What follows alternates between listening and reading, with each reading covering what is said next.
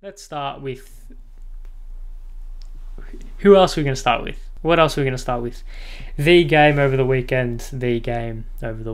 And it was Manchester City 2 to Liverpool, and an idyllic day of football, an idyllic afternoon, which exposed how beautiful this game truly is. It was elegant, tenacious, aggressive, advanced, beautiful, shithouse. Like, it was everything under the sun, and absolutely loved my time watching that game. Obviously, I expressed my thoughts on Twitter about the game and about what was happening through it. We'll do a review. We'll obviously do an in-depth review of it right now, but brief early thoughts. It's going down to the wire.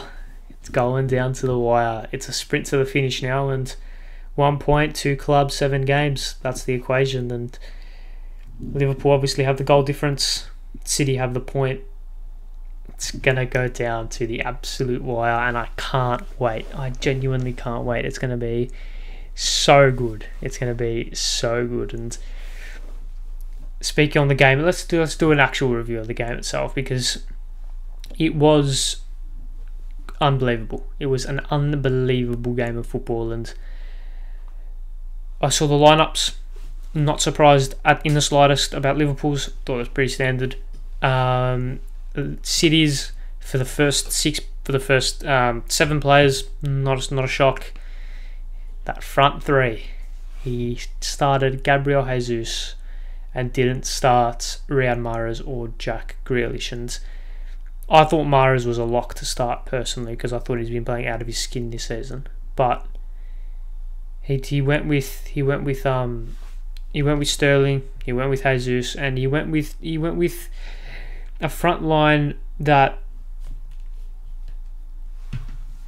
performed really well. It performed really well, and it created a lot of chances. Obviously, Foden was the other player in that front three, and obviously pre-game I did my preview saying I think that they should play De Bruyne as a false nine. I'll eat my words on that. I think he played fantastically well in his role. I thought he was one of the better players on the pitch. And I thought Jesus held his own brilliantly in that role, or whether or not he was Sterling playing in that role, who knows. But obviously that front three is very fluid, right?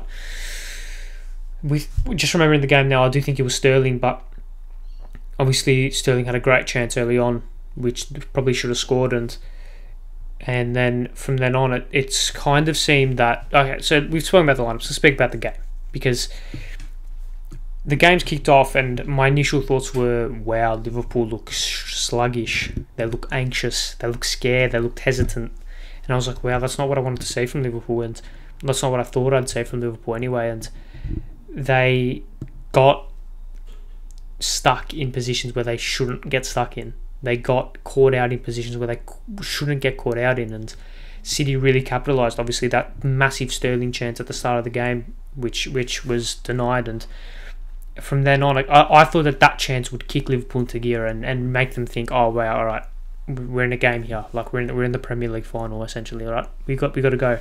But they just didn't look like they were switched on, and minutes later, Kevin De Bruyne scores from a free kick taken quickly, and it was a really bizarre opening 15 minutes or opening 10 minutes, because City looked completely in control, Liverpool looked out of it, and I thought this could be a drubbing here. This could be 2-3, 4-0 and really put the league to bed. But credit to Liverpool, they only need one chance, and they got their one chance, and they scored their one chance early on, and it was a masterful ball from Robertson to the back post, and it was very calmly played across by Trent, and Jota was there, and very, very Van Nistelrooy-esque from Diogo Jota, being in the right place at the right time, poking home the equaliser when his side potentially didn't deserve it. So it was frantic opening 15, which saw 2 goals, one very early on, and then the other one against the run of play, and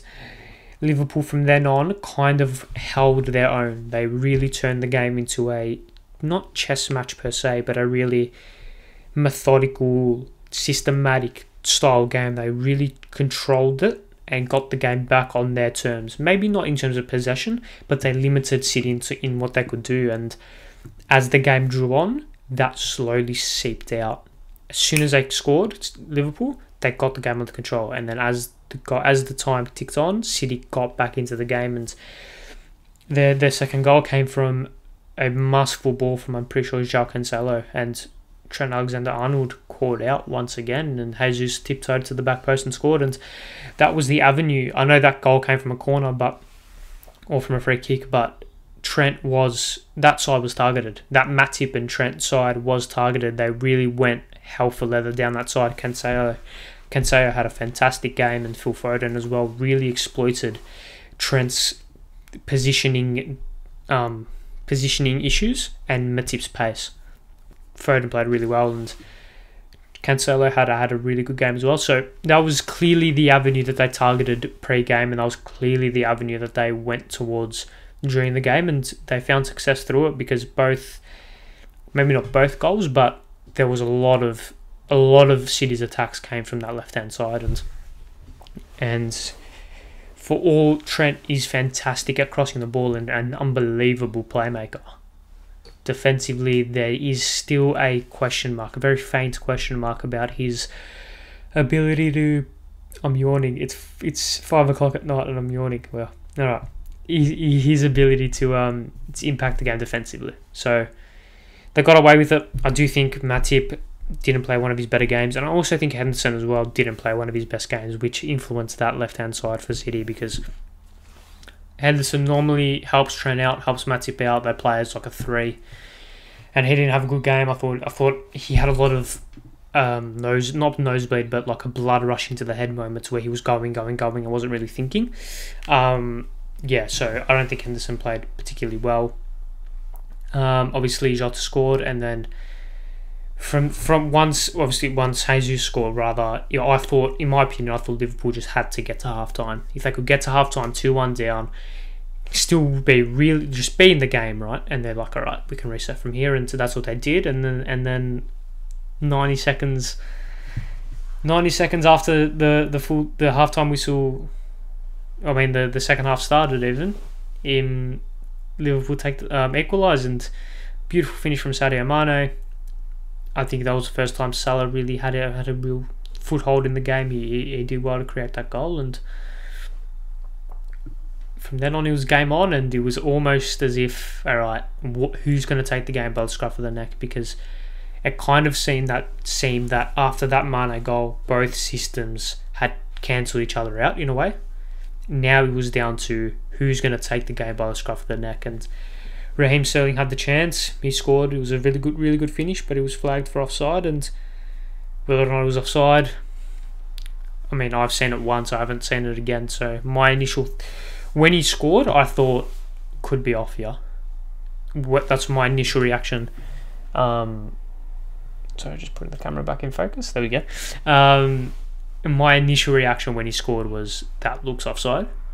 And then on the replay, it was touch and go, but it was ruled out, and I mean, you can't really do a lot about it now, but I think that kind of took the sting out of the game a little bit, because City thought that they had broken through again, they'd got the lead for a third time, and to have that ruled out is that soul-crushing, that heartbreaking moment of, oh, fuck, we got to go again, and this Liverpool team were relentless. There was no give in that Liverpool team, and credit to them. They held on, they played really well, and obviously there was that Mahrez free kick that hit the post very late on, and I thought that was the moment. Like I said, I thought the game would be decided by a moment, and I thought that was it, but fair dues to Liverpool. They held on. City potentially should have won the game, and if you look at the stats, yeah, okay, City did deserve to win that game based on the stats and the chances and etc. But looking at it from a holistic perspective, I think a draw was a fair result. I can't believe I'm yawning and it's 5:10 in the afternoon. I'm tired. It's because I didn't sleep. I mean, this game did finish at like 3:30 and I woke up at like 9 o'clock. So, I mean, there's probably that. But yeah, I do think a draw, in the grand scheme of things, was the best result. And yeah, that's going to be a interesting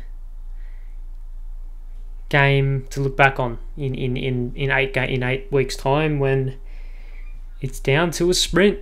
7 games, 2 teams, 1 point. And I'm pumped. I'm pumped for this month and a half, really, because it's going to show what both teams are made of. And I'm going to pull my neck out on the line. I think Liverpool were going to win the league. I think Liverpool love being the hunters. They love putting that pressure on. They love taking it to the limit, and they thrive in that role. I don't think City can hold on. I do think that the pressure will get to them and they'll bottle it. I don't think Pep. I think Pep will overthink one game, and that one game will come back to bite them. I don't see Liverpool dropping points at all for the rest of the season. I see City dropping points pretty soon, and it's going to be a tight finish. But that's my prediction. To put my neck out on the line, I've said it now, so I can't take it back, can I? So yes, yeah,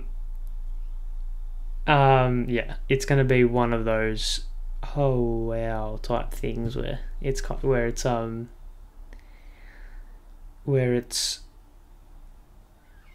going to be it's kind of hard to describe, because it's going to be a thing of it's cat and mouse. Who drops points? Do you drop points? Who drops points, and who is that team to bottle it? I don't think either team can necessarily bottle it, but who's going to be that team that chokes? And it's going to be very interesting to see. And I think, speaking on the game again, I think Edison's moment of madness was bizarre, like really weird, and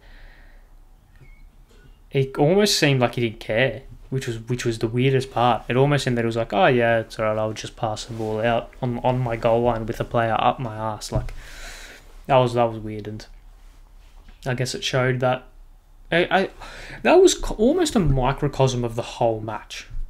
You had Liverpool, who were that anxious, really like hesitant team. City was so calm throughout, so calm, just picking their way through Liverpool, passing it around no problem, and that was a microcosm of the game. You had Edison, who even when he looked panicked was calm as a cucumber, cool as a cucumber even. And when Alisson was even under slight pressure, he seemed panicky. So I guess that was the story of the day, and one of those things which you can't.